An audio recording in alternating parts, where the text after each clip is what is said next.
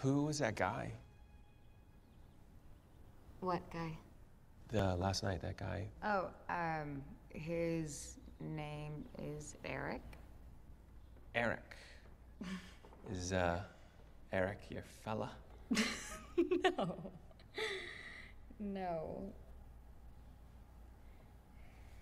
You know, I think I like almost everything about this place.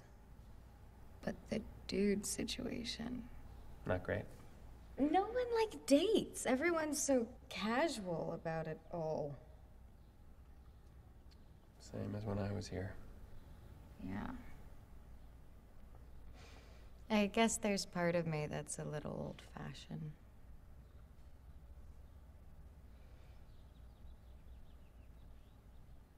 Well, on behalf of all current and former 18 to 22-year-olds, I'd like to apologize. Forgive us. Seriously, we know not what we do.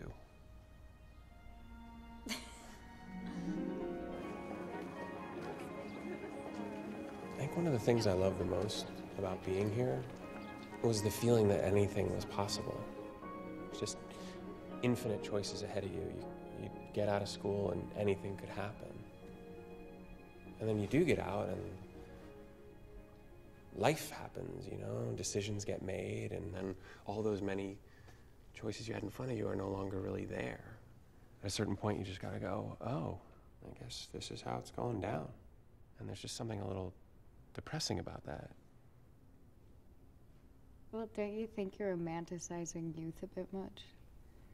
You know, because it's just as hard and annoying to be young as it is to be old, I'm assuming. Not that you're old, because, you know, you're not. Look, I get the whole we're all equal argument, and it's kind of true, but it's also kind of not true. Like, okay, I feel different now than I felt when I was here, and I hate to break this to you, but so will you. So you're saying things suck?